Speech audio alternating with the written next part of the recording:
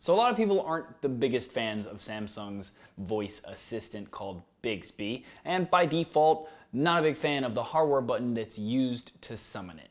Now you can root the phone and change the system permissions to change what the button actually does, but that's a lot of work, and it turns out there's actually an easier way. Apps have been popping up in the Play Store that, thanks to their use of the accessibility options on the phone, are able to actually kind of hijack the button and make it do a different action before Bixby can even launch. Things like launch the camera, open a specific app. Some of them can even launch Google Assistant. Now, quick disclaimer, this will actually disable Bixby. So if you do use Bixby, you won't be able to by doing this. So there's that. Also, Samsung really doesn't want you to do this, so they are probably actively finding ways to stop these apps from working, and so at any moment these apps could just not work thanks to a Samsung update or some other measure that Samsung has taken. With all that in mind, if you'd like to still give it a try in the meantime, head to the Play Store and search for Bixby Remapper. You'll see a few in here, and you can try the other ones if the one that I'm showing you no longer works, is taken down, etc., or just doesn't work for you.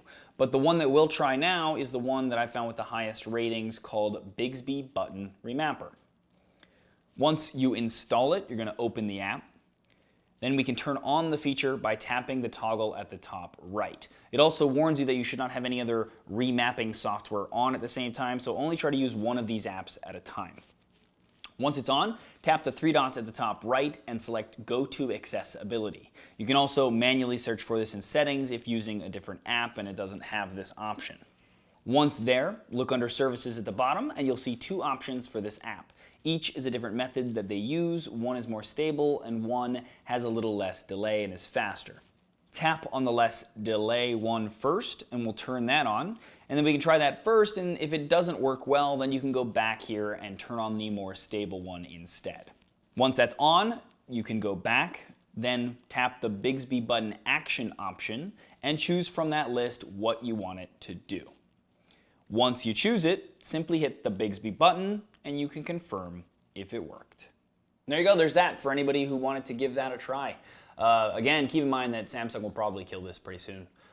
But you can try those other apps, and pretty much everything is going to work in a very much the same way that this one does, if they work at all, depending on what Samsung does. Keep that in mind.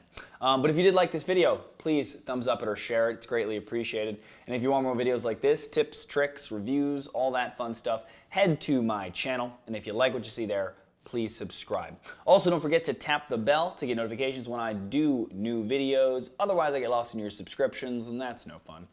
But regardless, as always, thanks for watching.